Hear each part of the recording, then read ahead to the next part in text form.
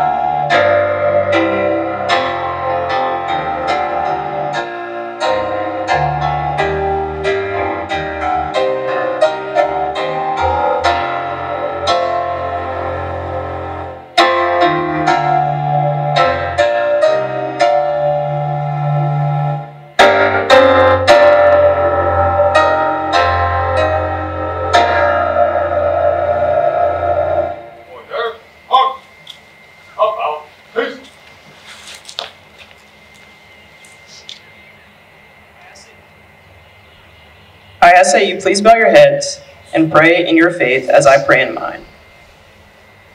Dear Father, we ask for your hand to be upon our commissioning cadets and their families as they take this next journey of life. We ask that you surround the cadets with your protection and loving care. We thank you for empowering these young adults to walk with faith and love for mankind. We pray that our graduates and second lieutenants are filled with your courage and strength. In your name, we pray. Amen. Please be seated.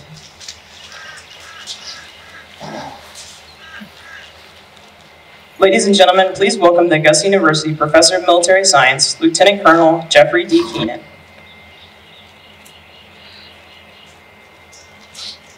Good morning, ladies and gentlemen. On behalf of the cadre, staff, and cadets in the Military Science Department at the Augusta University, I wish to welcome you to this morning's spring commissioning ceremony. Thank you to our administration for enabling us to be in person today to celebrate with these cadets. I wish to send a special thank you to our distinguished guest, Dean John Sutherland, the Dean of our College of Science and Math. Sir, it's a privilege to serve as a department chair in your college. Thank you for your leadership and support. I'm grateful for your few subtle nudges you've given me this year, and you've given me the confidence to engage on key issues for our department. You helped pave a path for our department to move forward. Thank you, sir. Our guest speaker, Colonel Retired Toller, thank you for your support and your wise counsel this year, sir. We're excited you can join us. Thank you. Also, like to extend a special guest to the faculty and members of the administration, to include the Dean of the Pamplin College, Dean Kim Davies. Thank you for being here today, ma'am. I'd also like to thank a special recognition to the Department of Military Science cadre and staff. And would you please stand when I call your name? My assistant professors of military science, Captain Will Myers and Captain Jordan Elliott, my battle buddy, Master Sergeant Kevin File, my outstanding Department of the Army civilians, Ms. Brittany Janice and Mr. Ryan Dim. Mr. James Ritchie is currently at Fort Knox and cannot be here with us today. I'm truly blessed to work with a talented and dedicated team of professionals. I'm forever grateful for your hard work and your unwavering dedication to the development of the very best officers for our Army. Please join me in a round of applause for these great leaders.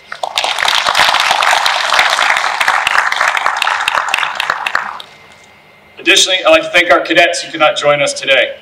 We are proud to be part of your journey here at Augusta University.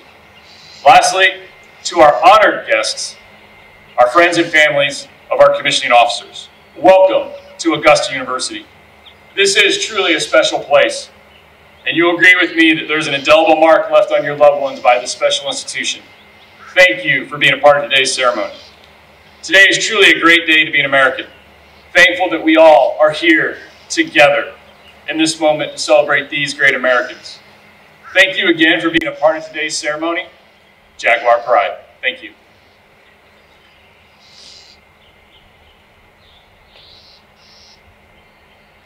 Thank you, sir. Our guest speaker for today, Colonel Retired Eric Toller, joined Augusta University in 2018 as Executive Director of the Georgia Cyber Center. Colonel Toller previously served in the U.S. Army as a military intelligence officer, retiring with over 27 years of leadership and national security experience. During his military career, he was a pioneer in leading and developing cyberspace operations capabilities for the Army and Department of Defense, serving in key positions within Army Cyber Command, U.S. Cyber Command, and the National Security Agency. In his role as Executive Director of the Georgia Cyber Center, Colonel Toller is responsible for fulfilling the mission of the Georgia Cyber Center, which is to create an ecosystem of collaboration that helps solve our state's and our nation's most challenging cybersecurity problems through innovative education, training, research, and practical applications between private and public industries. He works with a multitude of partners from government, academia, and private industry to help develop the professional workspace required to secure our state and our nation in cyberspace. Ladies and gentlemen, Colonel Retired Eric Toller.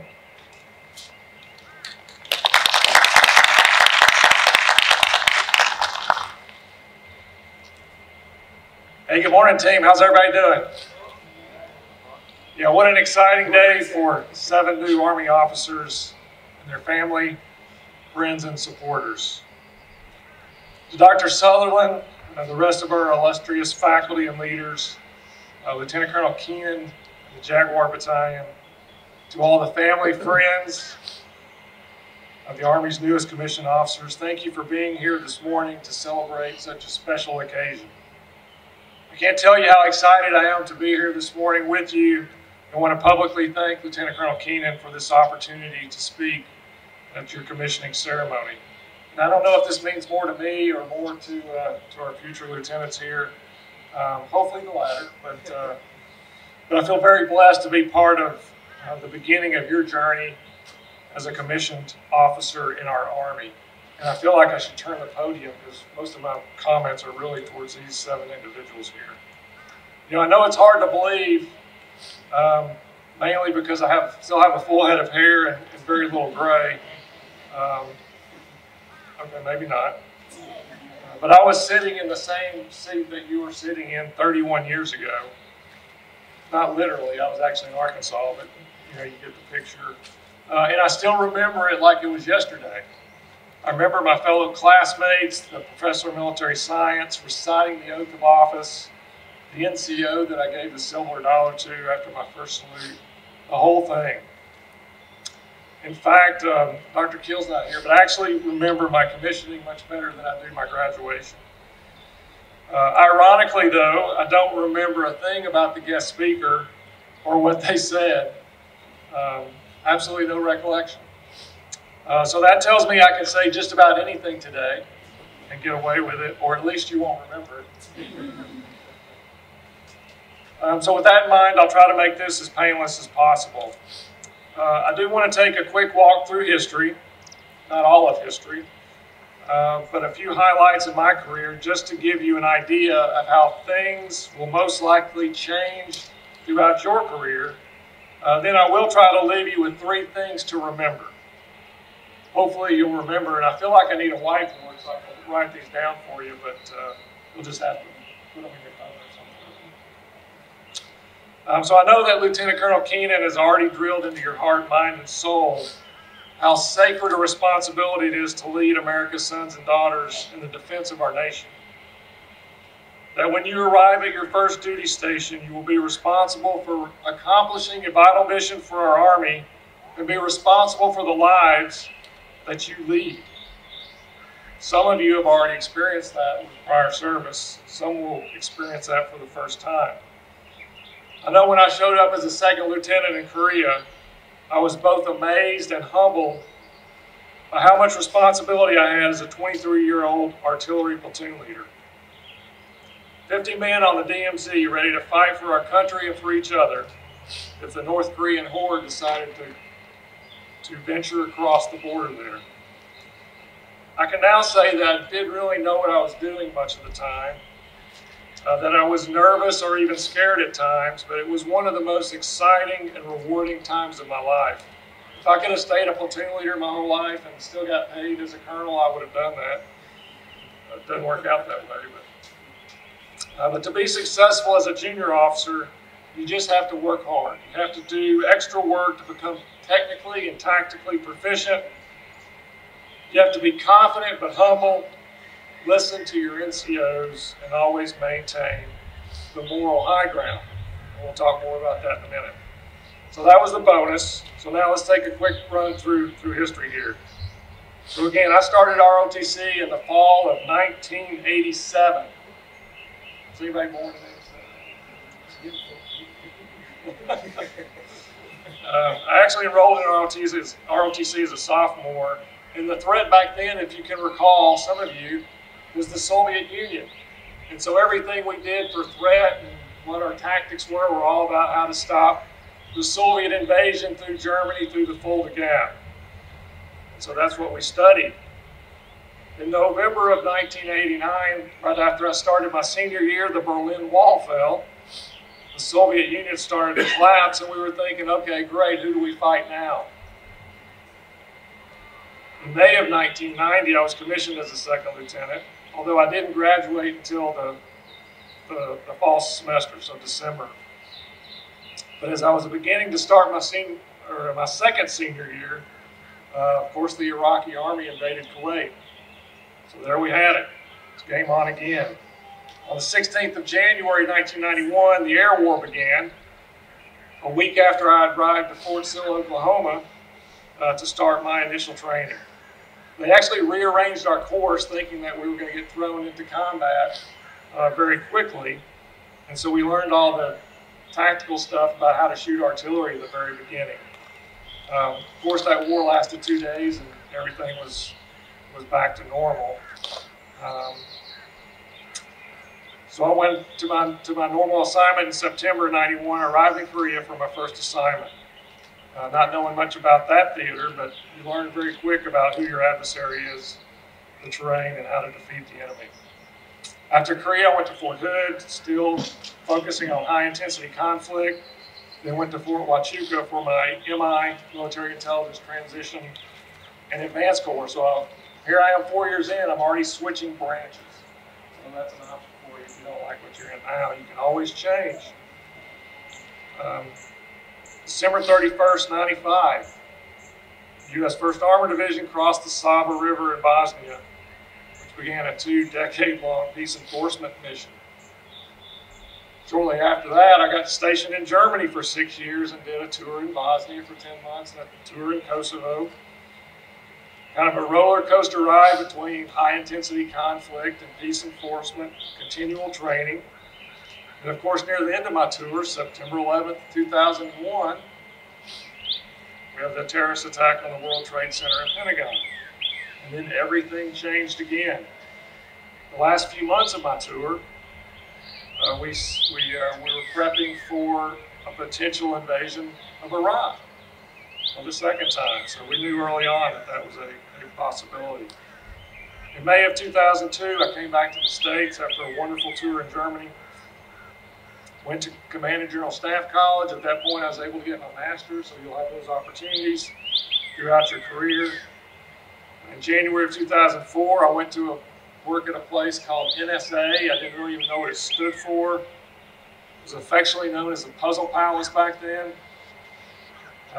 In addition to 2 short tours in Iraq, a 5-month tour in Afghanistan, that's kind of the assignment that propelled me on this cyber path, which I'll talk a little bit more about. Summer of 2006, I went to work in the Pentagon.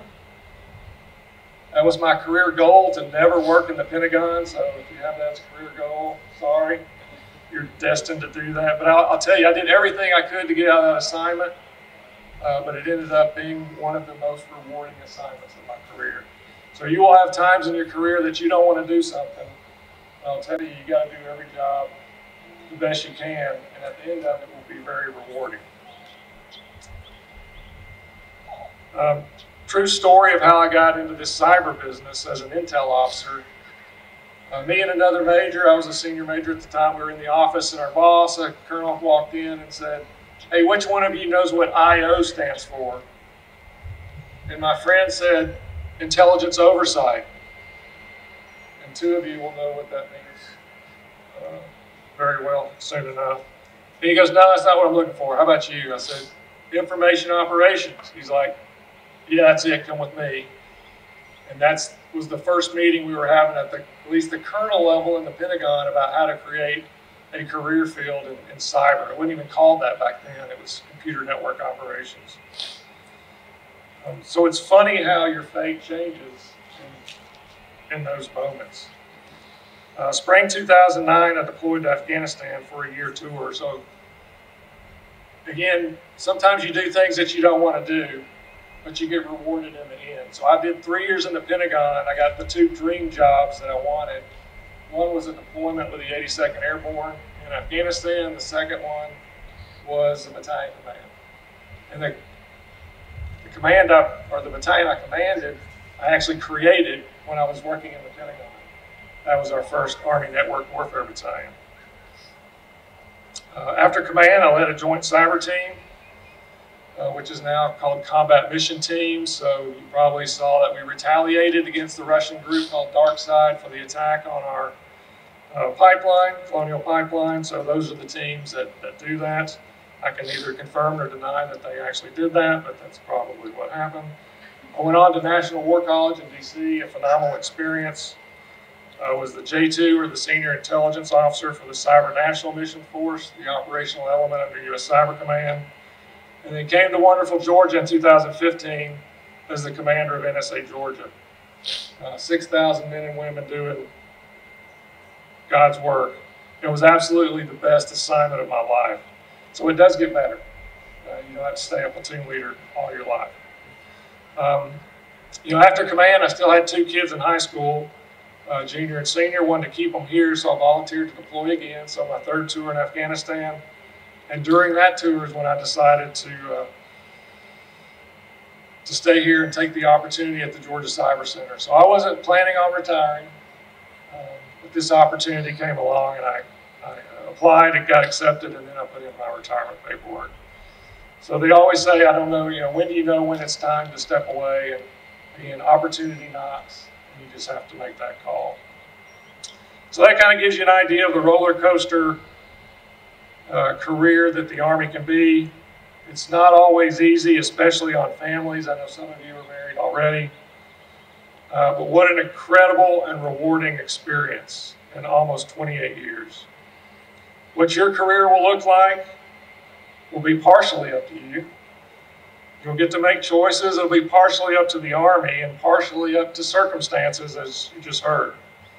The threats that you will face will ebb and flow from powerful nation states like China and Russia to the continuous terrorist threat to humanitarian assistance and everything in between.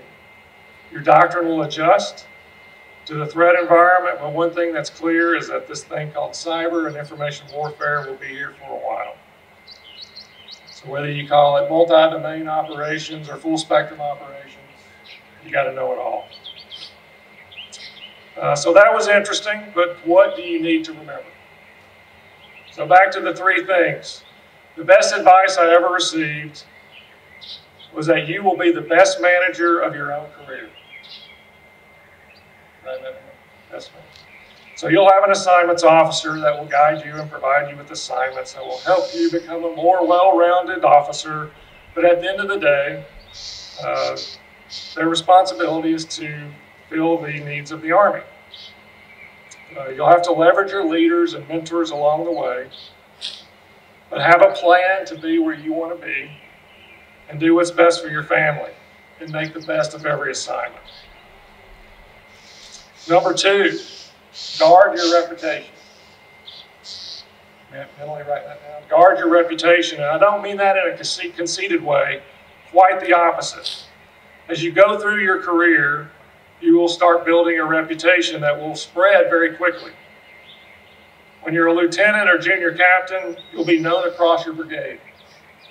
Senior captain, major across your division or corps, and pretty soon you'll be known across the Army. You don't need to be perfect, but you need to be known for your work ethic, for your integrity, and as a team player. Just like in the private sector, you'll need to build your network and try to pick up some mentors along the way. To give you an example of what I mean, when I became a battalion commander, I personally knew 80 to 90% of all the other battalion commanders in the MI Corps. As a brigade commander, I knew them all. And guess what? We all talk. And so when officers are changing organizations, the first thing you do is call the losing commander and say, tell me about this man or woman. Should I take them into my unit? And so if you have that great reputation, we don't have to do interviews. It's almost take it for the word of your buddy on the other side. So finally, let me finish with a note on leadership philosophy. So I was able to find one of my old command philosophies, so I'm just going to read you these 8 pages of leadership imperatives. Okay, I'm kidding. You're like, oh my gosh, this is getting long-winded. So as a company commander, battalion commander, and a brigade commander, my leadership philosophy was 8 words. Love your teammates and do what's right. Love your teammates and do what's right. It's pretty simple, easy to remember. Some might think a bit odd, well, about love, but let's unpack this a bit. So what is love? So a wise man once said, greater love has no man than this, than to lay down one's life for his friends. Now in that context, that's actually Jesus talking to his disciples, telling them that he's going to give his life up for the sins of the world. But in your context, you're about to take an oath of office. You're going to swear or affirm to support and defend the Constitution of the United States against all enemies, foreign and domestic. The implied task in that is you're willing to give up your life for your fellow countrymen and for your soldiers. That's love. So who are your teammates? Your fellow soldiers as you get into joint operations, your other service members that you'll be responsible for, your civilians and contractors. Believe it or not, the DoD civilians take the exact same oath that you're about to take. So they're your teammates. It could be other nations. But when you build your team, make sure you take care of them. And how do you know what right is? That's a big debate these days. There are plenty of statutes and regulations and policies you'll get to follow that will tell you what right is, or at least tell you what wrong is, and then you can extrapolate from there what right is. There's a lot of don't do this, don't do that. But you will still face ethical and moral dilemmas that either aren't addressed in policy, or you might choose to ignore them. I'll give you one quick example. You've probably heard of blood wings or blood rank. Anybody experience that? Been to jump school? I know at least one air assault, where you get your badge or your rank, and people come up and just drive those pins into your chest, and I guess that's supposed to make you feel manly or womanly or whatever it is. Anybody done that? So my second week in company command, I had a specialist getting promoted to sergeant. My opinion, the most important promotion in the Army, because you go from a soldier to a leader. And as I was observing the after part of this ceremony, soldiers were coming up and shaking his hand, but some of the NCOs were coming up and just pounding those stripes into his chest. And he's turning red, and you could tell he was in pain. And what did I do? I just kind of watched it. But it didn't sit well with me. And so the next day, I talked to my command sergeant major, and then I talked to my entire company. I said, we're not going to do that anymore. You know, we can be tough, we're soldiers, but this is a celebration of an accomplishment, and we're not going to humiliate people, particularly when their families are there. So I just share that with you as one example of doing what right is. You can make your own choices, but that's just how I felt. You have to be the moral compass of your soldiers, and in some cases, your peers and your leaders. You can't look the other way when something is wrong. You can't say one thing and do another. When you compromise your integrity, it's hard to recover from that ever. If your soldiers and your leaders don't trust you, you will become completely ineffective. So back to the question, how do you know what right is? So this is my personal belief and my personal opinion, and I'm hard before you leave today, and I'm very sincere about that. So God bless you. God bless your families. God bless our great nation. And go Jags.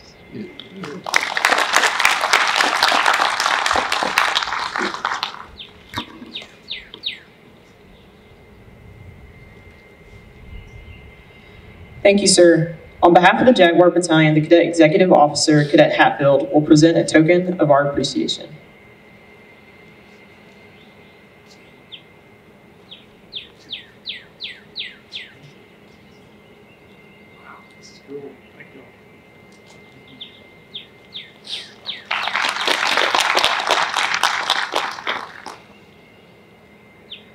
Commissioned officers are responsible for leading and training enlisted soldiers, planning missions, and organizing the internal and external affairs of the Army. They are part of a unique club that includes George Washington, Ulysses S. Grant, George Patton, Dwight D. Eisenhower, and Douglas MacArthur. Officers are entrusted with the welfare, morale, and professional development of the soldiers under their command. As such, the Army grants officership to only the most qualified, talented men and women. Ladies and gentlemen, to administer the oath, Lieutenant Colonel Jeffrey D. Keenan.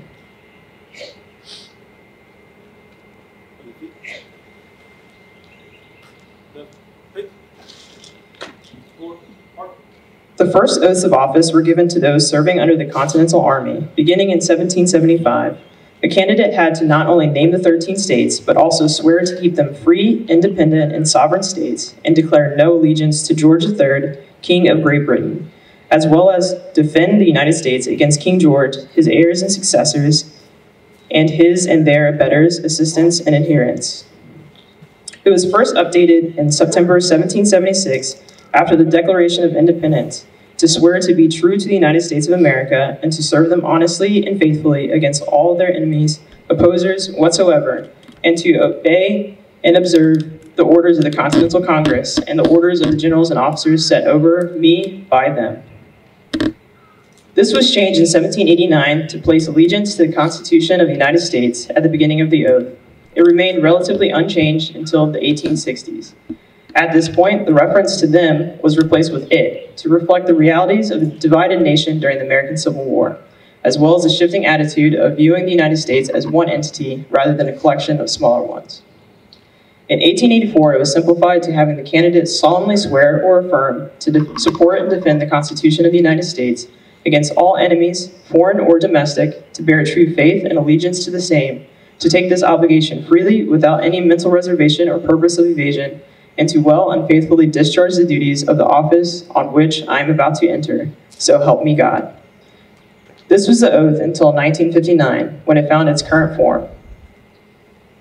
At this time, please rise for the ministering of the oath. Attention to the oath. Raise your right hand to that.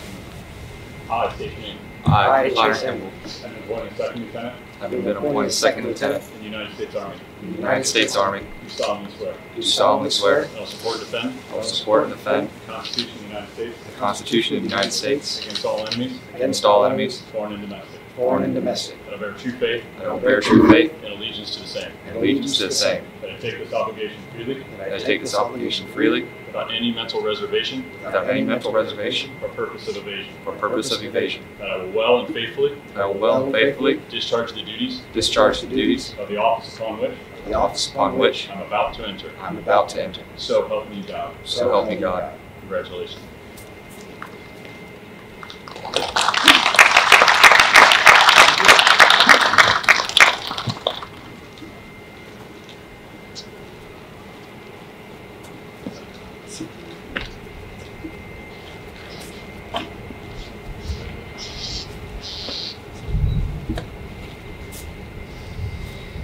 this time, Cadet Anderson will have his oath of office administered by Captain Justice Anderson.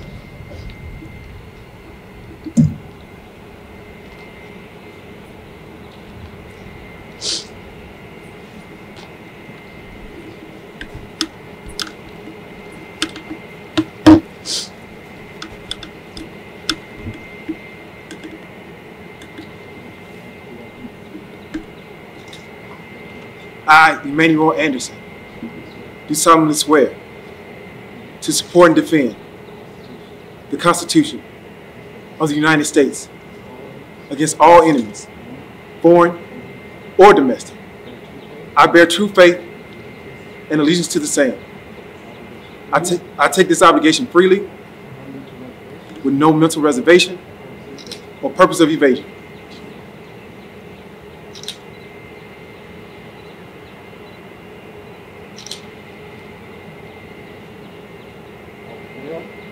I will well and faithfully discharge the duties of the office I'm about to enter. So help me God. Thank you, sir.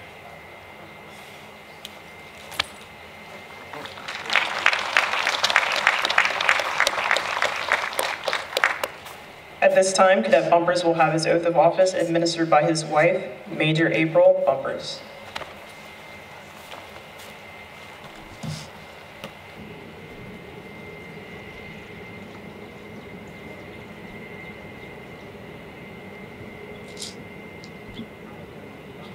I, Jeremy T. Bumpers, having been appointed an officer in the Army of the United States, as indicated above in the grade of second lieutenant, do solemnly swear that I will support and defend the Constitution of the United States that I will support and defend the Constitution of the United States against all enemies, foreign and domestic, that I will bear true faith and I will bear true faith and allegiance to the same, and allegiance to the same, that I take this obligation freely, without any mental reservation or purpose of evasion, and that I will well and faithfully discharge the duties of the office on which I'm about to enter. that I'm about to enter. So help me God. So help me God.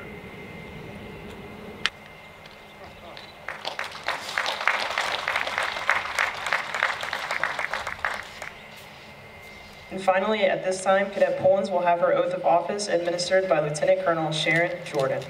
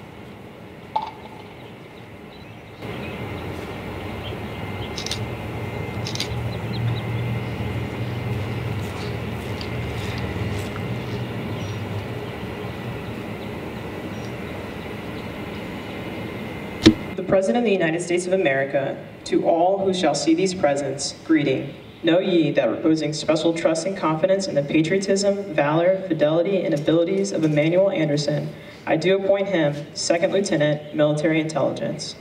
Jeremy Bumpers, I do appoint him 2nd Lieutenant, Signal Corps. Malik Harvey, I do appoint him 2nd Lieutenant, Quartermaster Corps. Kaylani Hatfield, I do appoint her 2nd Lieutenant, Chemical Corps. Chase Inglet, I do appoint him 2nd Lieutenant, Military Intelligence. Hunter Kimball, I do appoint him 2nd Lieutenant, Quartermaster Corps.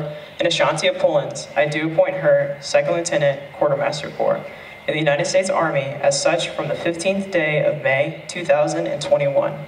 These officers will therefore carefully and diligently discharge the duties of the office to which appointed by doing and performing all manner of things thereunto belonging. And I do strictly charge and require those officers and other personnel of lesser rank to render such obedience as is due an officer of this grade and position.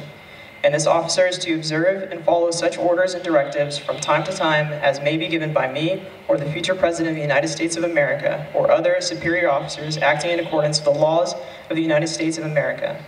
This commission is to continue in force during the pleasure of the President of the United States of America for the time being, under the provisions of those public laws relating to officers of the armed forces of the United States of America and the component thereof in which this appointment is made. Signed, John E. Whitley.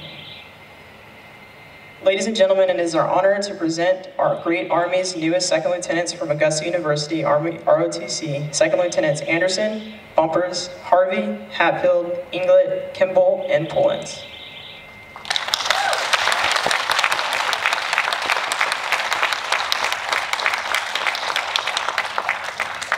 At this time, family and friends designated for the pinning ceremony, please move forward to pin your officers.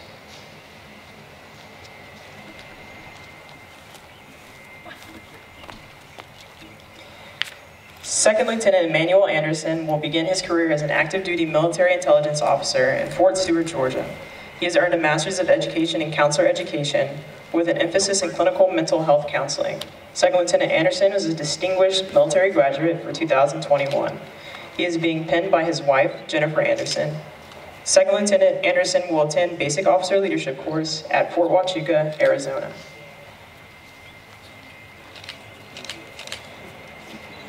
Second Lieutenant Jeremy Bumpers will begin his career as a signal officer. He has earned a Bachelor's of Science in Kinesiology. He is being pinned by his mother, Angie of Fort Worth, Texas, and his best friend, Captain Anderson. Second Lieutenant Bumpers will attend Basic Officer Leadership course at Fort Gordon, Georgia. Second Lieutenant Malik Harvey will begin his career as a Quartermaster Officer in Fort Bliss, Texas. He has earned a Bachelor's in Mathematics and is the 2021 Distinguished Military Student. He is being pinned by Shaquille Harvey, Hakeem Harvey, and Malik Harvey. Master Officer in South Korea. She has earned a Master's in Public Health. She is being pinned by Nina Holliday and Mary Ann Mitchell. Second Lieutenant Pullins will attend Basic Officer Leadership course at Fort Lee, Virginia.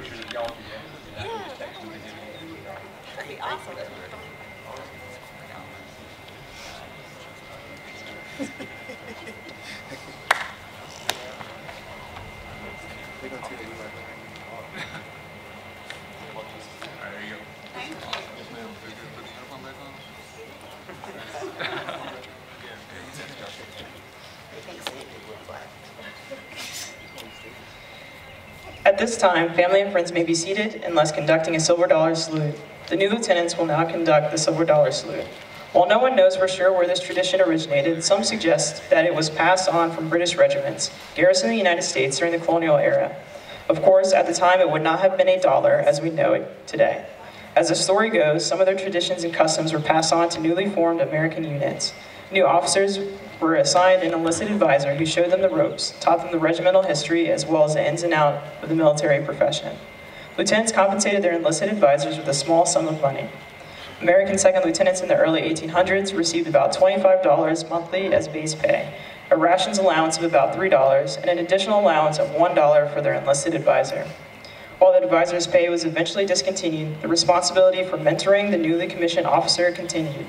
This relationship is thought to be the basis for this tradition. By tradition, the silver dollar is the only coin given in exchange for the first salute. While the coin may be just $1 in denomination, it represents a value far greater. To new officers, it may represent the respect found in one's newly earned rank and position. A twist on the thinking for the silver dollar salute is that the new officer must buy his first salute, as he has not yet, by the nature of his deed alone, earned it. At this time, Second Lieutenant Anderson will receive his first salute from his wife, Staff Sergeant Retired Jennifer Anderson.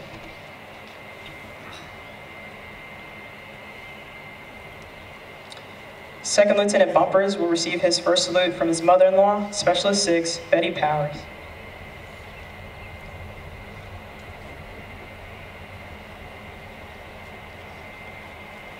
Second Lieutenant Harvey will receive his first salute from his brother, Private Second Class, Rashawn Wilder.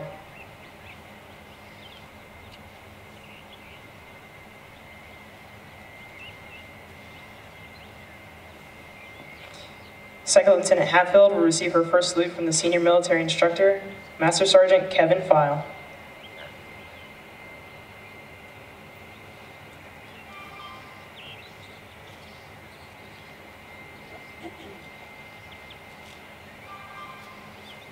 Second Lieutenant Inglet will receive his first salute from Sergeant First Class John Ford.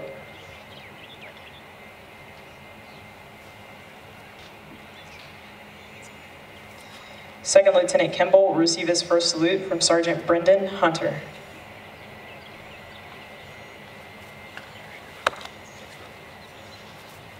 And finally, Second Lieutenant Pullins will receive her first salute from Sergeant First Class Retired Rhonda Stockton.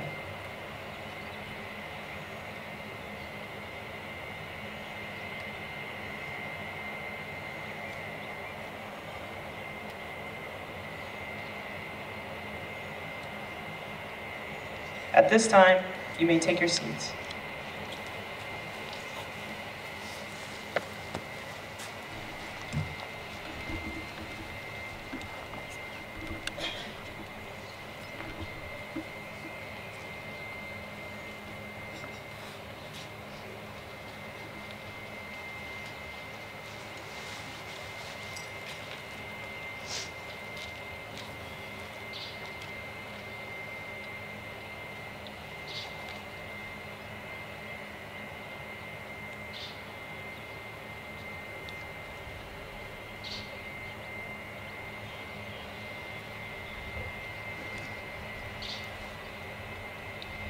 Ladies and gentlemen, at this time, if you may, please rise for the playing of the Army Song.